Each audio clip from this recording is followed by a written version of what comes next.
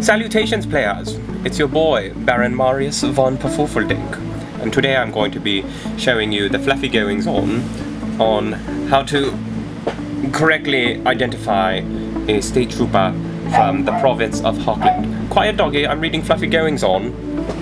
Now, Hochland is the smallest of the imperial provinces, a tiny realm nestling between the Middle Mountains and the River Talabek. The Drakwald Forest, dense and teeming with wildlife, covers everything except a few settlements and the small stretches of farmland that lie along the riverbanks. What I'm reading you is currently coming from the website Warhammer-empire.com. I'll also show you now a map of the Empire, so that you can see where Hochland lies. And let's see if we can get it in focus now. So back out just a little bit. Now this is from the Empire Uniforms and Heraldry. So Hochland is right here between Middenland and Osland, right below the Middle Mountains and above Talabekland. So you can see there's nothing really here except for Hergig, the capital city. Okay, so I will show you this map and continue reading from Warhammer Empire. It should be no surprise to learn that Hochland is a country of hunters and woodsmen. Timber and furs are the primary exports. Hochland is also famous for its gunsmiths. While the foundries of Nuln churn out handguns and pistols of functional but unremarkable quality, the master gunmakers of Hochland create unique and very expensive weaponry for the nobility. These range from highly decorative but otherwise ordinary firearms to hunting rifles, multi-barreled pistols, and even such curiosities as swords with built-in gun barrels. I seem to recall one of those on a recent Warboss Tay video with the Outriders and Pistoliers.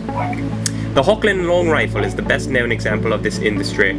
These weapons were developed from long-barreled hunting guns. It was discovered that the accuracy and range could be greatly increased by adding a spiraling groove to the inside of the barrel. This rifling is very difficult to create and makes the weapon slow to load. Even so, they are highly valued in war, especially with the addition of telescopic sighting apparatus created by the engineers' school of Altdorf. Hochland retains a small elite force of soldiers armed with a long rifle, and the weapon can be found in limited quantities throughout the Empire. Nevertheless, Hochland, in many respects, still a superstitious and backwards place where the worship of Ta'al, Raya, and even the nature spirits of the old faith is still very strong.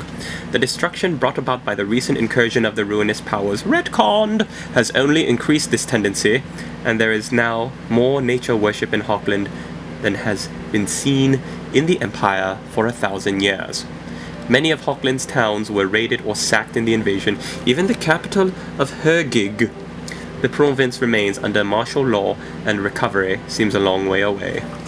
Well, that's just too bad now, isn't it? So, let's zoom in and get our little man back up here and begin the Warboss tutorial. Alright, thank you, Marius. So, I'm going to be painting this guy up because it says that Hochland is a very rural, backwards place, and also because it was recently sacked and, you know, raided and almost decimated by the Storm of Chaos. Retconned! I chose the guy that has a little rip in his knee, and also his shoe is kind of worn in. You can see the toe popping out. So I'm going to be using mainly old colors like Talar and Flesh for step 1, but if you use the conversion chart on the Games Workshop website, then you'll easily be able to get the updated equivalent, whatever it may be. So Talar and Flesh, what we're going to be doing is covering all the skin areas.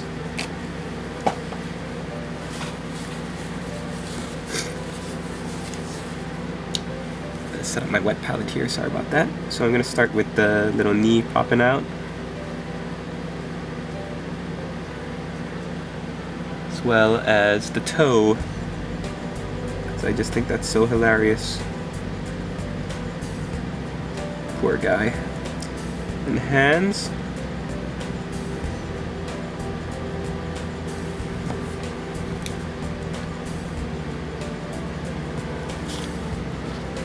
Hope you're all doing well. By the time this comes out, the unboxing of Handgunners video should have uploaded. I've been filming that in segments over the last couple of days just because I've been, oh, this has been a busy week. Holy moly. Things are starting to calm down just a little bit, so I'll be able to film more of these again.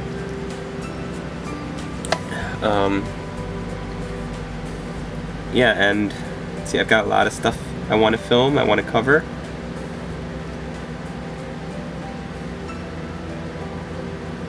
But isn't that how it always is, though? I've got like so much stuff that I want to film.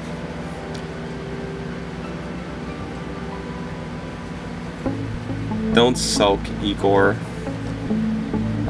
I'll paint you eventually, don't worry. I'm not talking to you. Igor.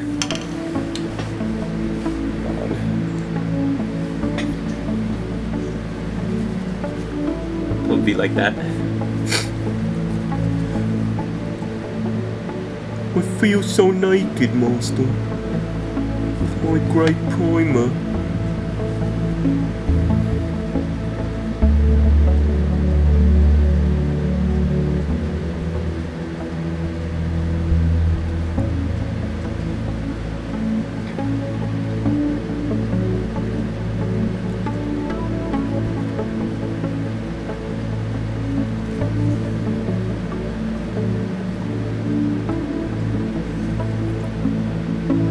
I love Talarn Flesh. Great color.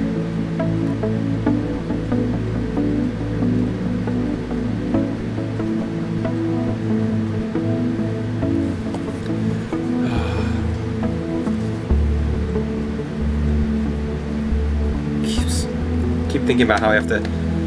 I keep being reminding myself, I guess, that I have to go out and sooner or later just blow a whole, paycheck or two on the new paint range. Not all at once, but I mean, it's the fact that it's going to be so expensive. Man, that really bums me out. Okay, so face, hands, and if you've got them, feet. I think there's a state trooper out there too with feet. With his feet showing without shoes, which is pretty ridiculous. What are we gonna do? We're gonna next paint the green with Narlock Green.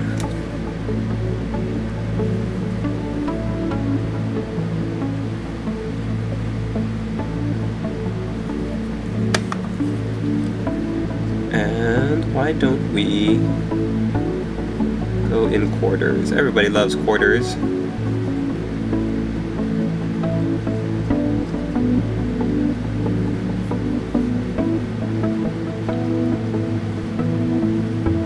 That.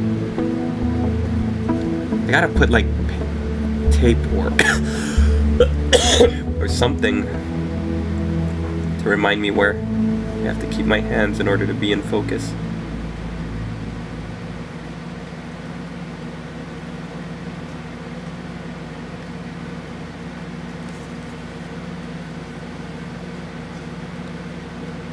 So using the Get a Wet palette, using my techniques, it's my hope. I mean, I say it in all my videos that I'm hoping that these videos will really help out new painters, and let me know if there's something else you'd like to see.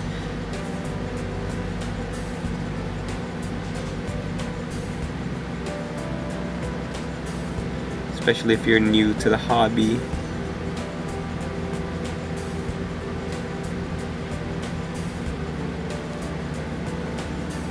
Which is good, I mean, considering that the Empire is like the latest army to drop for Warhammer Fantasy. It's quite popular. It's always been quite popular. It's always been run a certain way before, and now with all the new builds, it seems like there's a good variety of army lists out there I've seen. So that's good, right? Shall we also give him a green feather? Yeah, let's give him a green feather. So Nylock green also for the feather.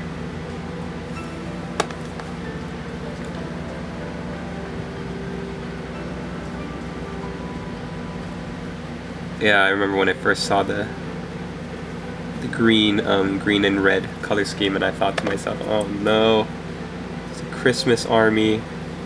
But I think I found a way that's going to make it look a little bit more dark and grim and not as bright with the reds. Never did care for the cartoony style, as you'll tell by my Vargeist video. Okay, moving on, let's paint the other side with some Macrite red. I had Mephiston red, I don't know where it went. Igor. Yes, master. You see my Mephiston red? No, master. I'm sorry, I haven't. That's weird. I'm pretty sure that's the new red base coat. That one works really well too.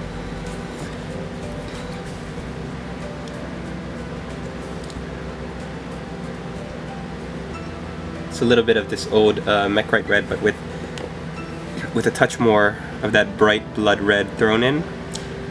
And it seems to, from what I remember, it covers pretty nicely.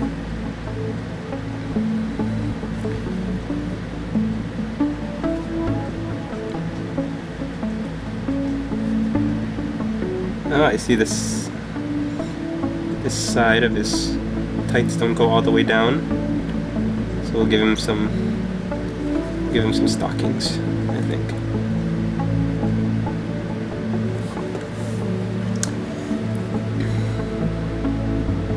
I'm reading this Uniforms and Heraldry book. It has some really interesting ideas for Empire generals. In this Hochland section, there's a whole page dedicated to a patrol of the Dracwald Forest, which you can represent in game by saying that you know, these groups go out, small little forces go out and patrol the forest. This one particular one has like the parent unit and the 2 detachments, and there's a little bit of background and character fluff for the sergeants, or the marksmen, the leaders of each detachment. It's very interesting.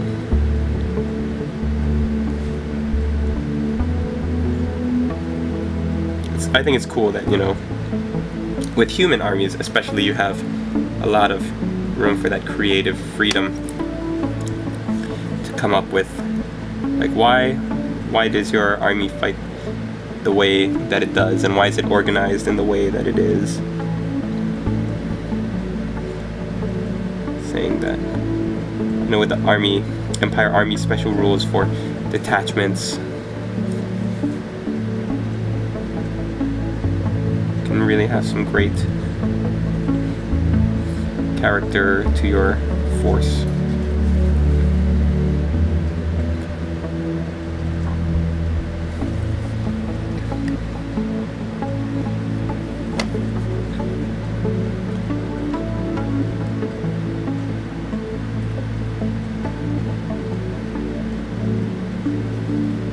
Okay, so when you're painting quarters like this, just want to really be aware of where you draw that line down the center. When you're painting on your second color, like right now I'm painting on red, make sure that you check all the angles and excuse me, that you check like up by the collar, done by the belt.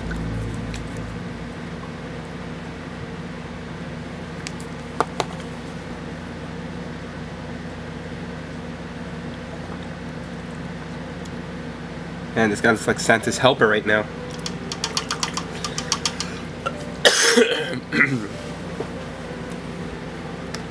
Sorry about that. Okay, so let's get started on the accoutrements while that dries. Camry Brown is going to be the color of his shoes.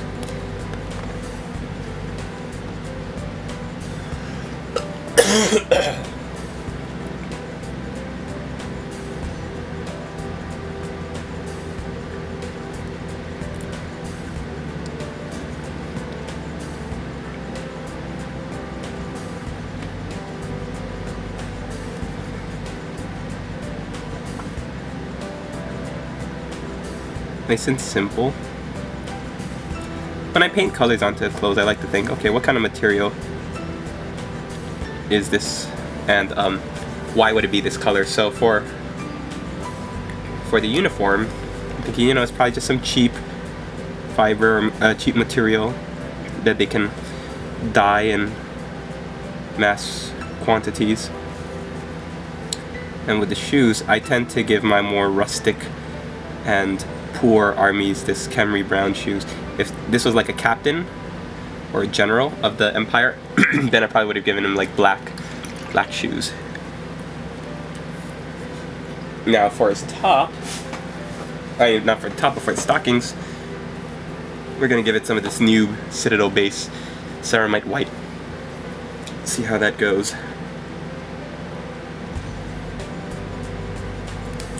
And again, like before, I'm gonna try testing it out straight from the bottle after having just wiped off just a little bit of the excess. Just gonna see whether or not this needs some thinning down like the old Citadel paints used to.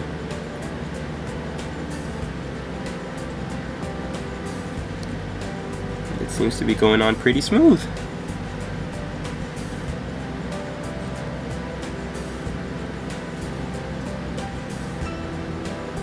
So, alright.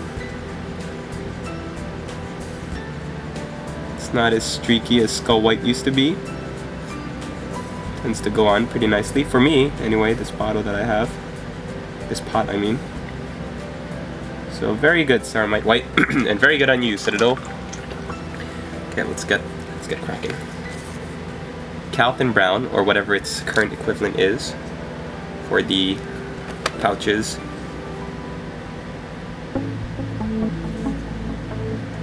For any belts, etc. And for his hat.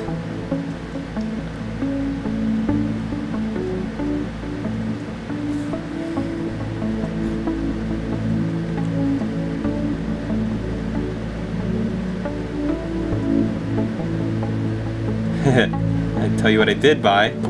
Some of the new Rakarth flesh. See if it's all it's cracked up to be, you know what I mean? I hear it's the new Deneb stone. We'll just see about that. Got high standards Rakarth flesh.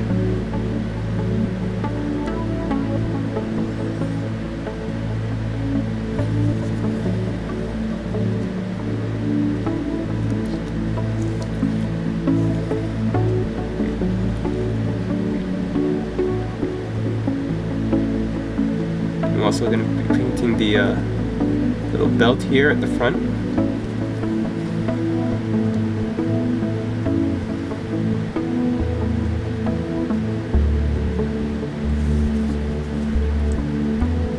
Oh, he really does look like a Christmas elf at this point. Oh, forgot his hat.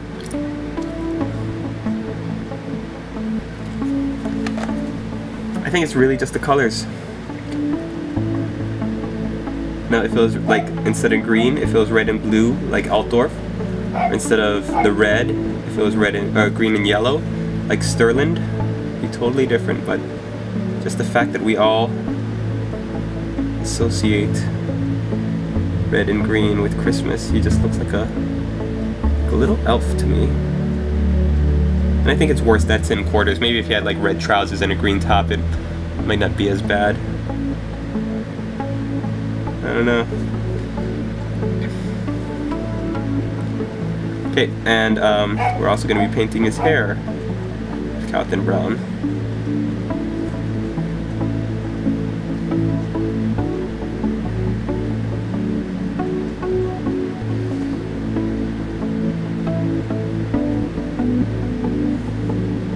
If your guy doesn't have a hat or hair, then you can just skip this part.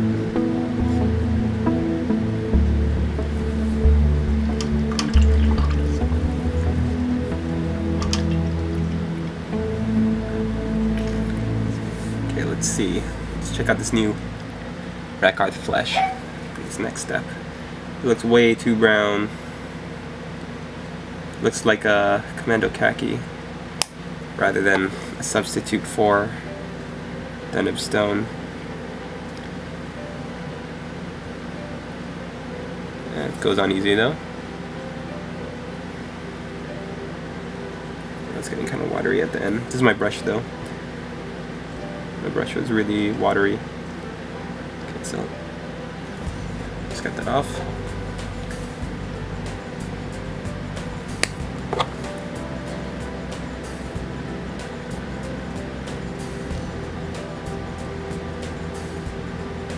Yeah, there's no way that this can pass for the bone the way that Deneb stone did. Rakarth flesh. I'm gonna give you a meh rating for as a paint, but as a substitute for Deneb stone, I think you fail. You fail, sir. You know what we can use you for is wire across the front.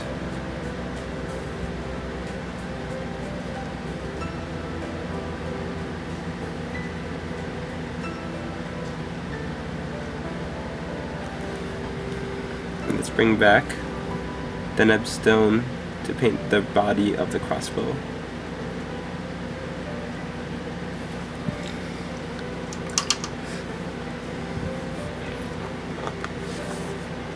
Camry brown. Did I say Camry brown? Didn't say Deneb stone, did I? Camry brown. Got Deneb stone on the mind.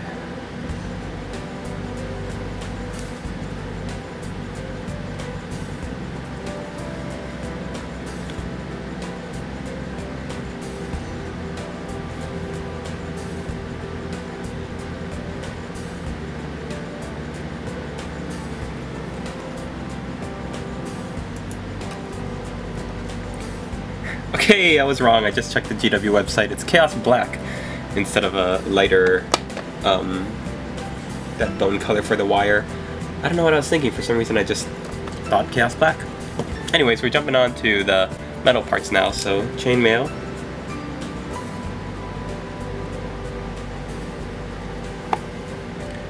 This we're gonna paint. Let's see if we're gonna focus this little nub back here. Now, I have never owned a crossbow, which is why I'm kind of just shots in the dark here, people. Just guessing off the top of my head that this would be silver. I think this is right though.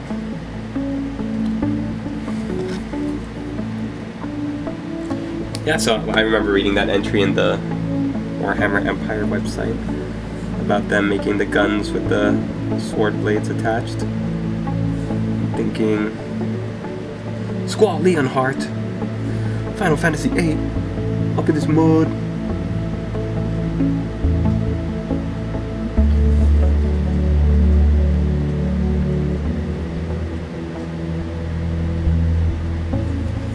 This is the part that people always forget, the tops. Tops are like the worst part to forget because that's what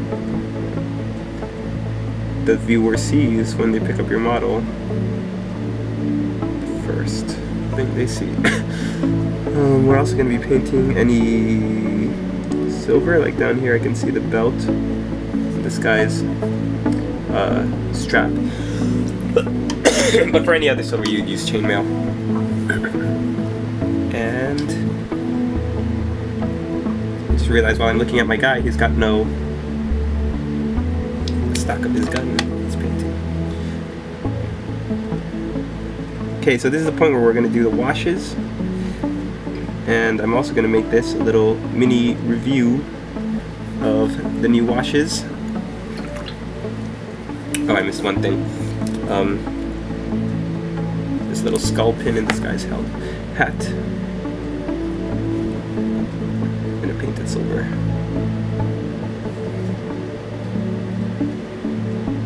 So otherwise it would be weird for him to have a... Quiet, you! For him to have a pin made out of a baby's skull. This is kind of weird. Okay, so we're going to be reviewing now and applying 2 washes.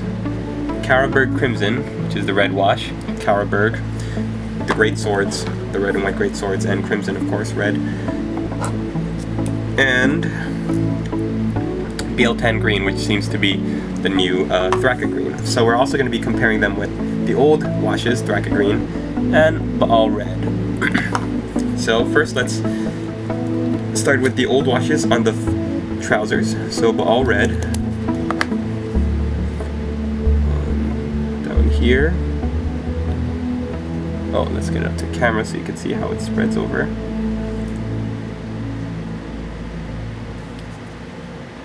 Okay.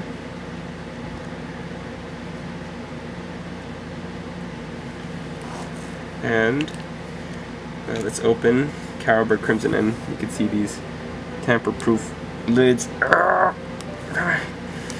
Here. There you go.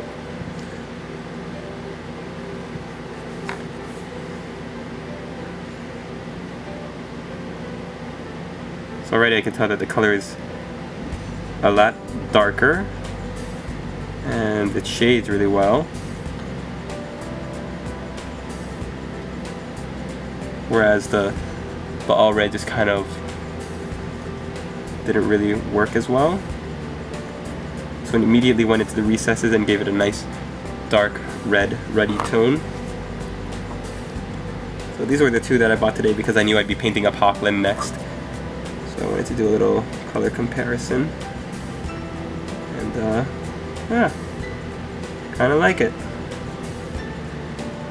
So I'm just gonna add it to the Baal red at the bottom to get a nice consistency. And yeah, look at that. That's not that bad.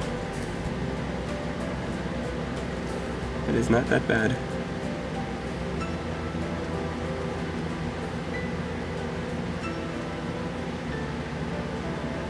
Alright, this new Carroburg Crimson is okay.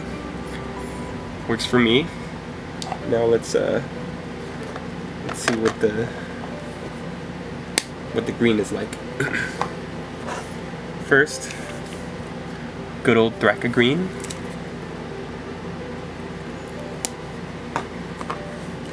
Now the green you're going to be able to see a lot better because against the Narlock green base coat, Thraka green is really going to be showing up, as you can see right there. Let's color the front now, as I try to remember to keep my model in shot. And a little bit more.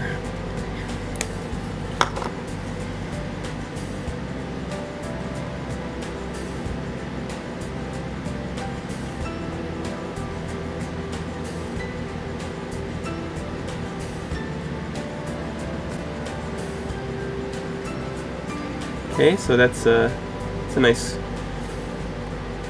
looking green.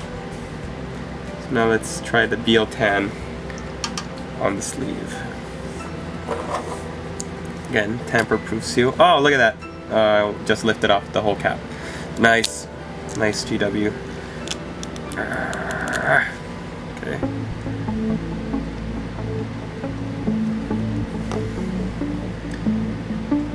There you can see the bottom, and now the top.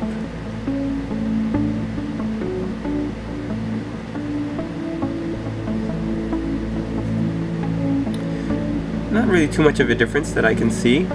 Spreads goes on just as well as Thraka green. I don't know. The colors for this seem pretty similar to my eye.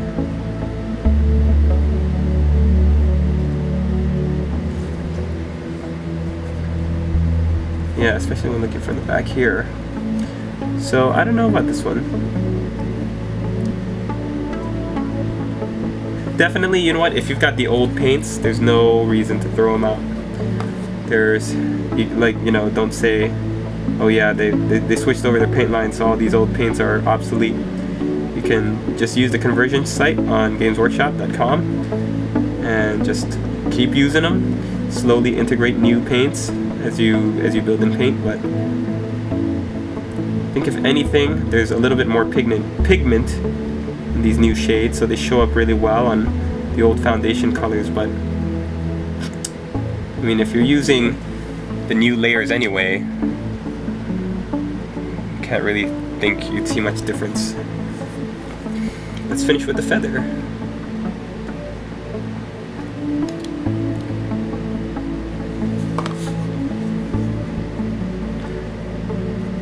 So my opinion on the new shades, so far I've only tested out 3 of them. This green, red, and the yellow for the Averlin. And, you know, they're acceptable. I'm not going to say they're any worse. The real challenge doesn't lie in the shades though, or the washes. It really lies in the base coats and the layers, especially the base coats, the base paints, I mean, which is supposed to take the place of the very awesome foundation paints. And for me, Rackart Flesh just does not come close to your friend and mine, the Nebstone. It just doesn't.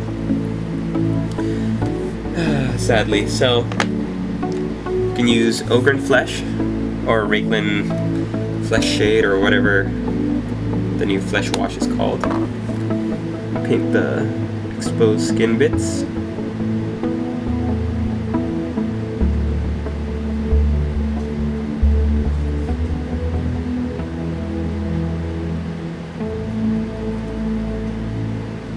And even though I'm doing a crossbowman, this is, you know, this tutorial can go for any Hochland trooper. And then we're going to be using some Devlin mud for all the browns.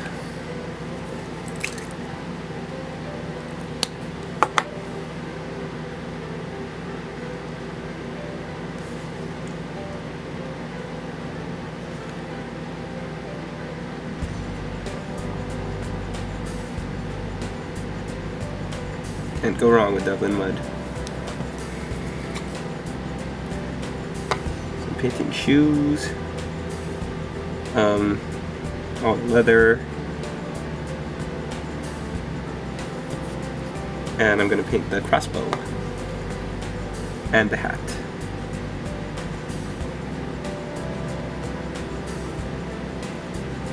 Really going to give it that aged leather feel.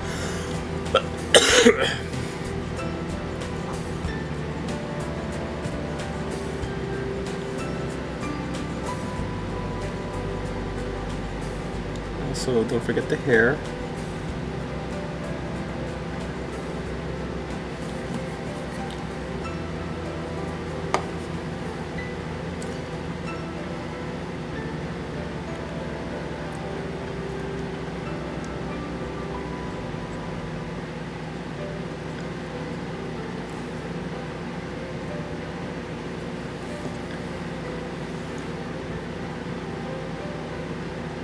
Get that Devlin mud all over the crossbow there. Or I'm sorry, whatever. I don't know what the new Devlin mud is. Ah! I need to get like a conversion sheet handy, especially if I'm not gonna be buying all the new paints just yet. Igor. Yes, master. Bad black. This is going to go on the parchment, as well as the stocking.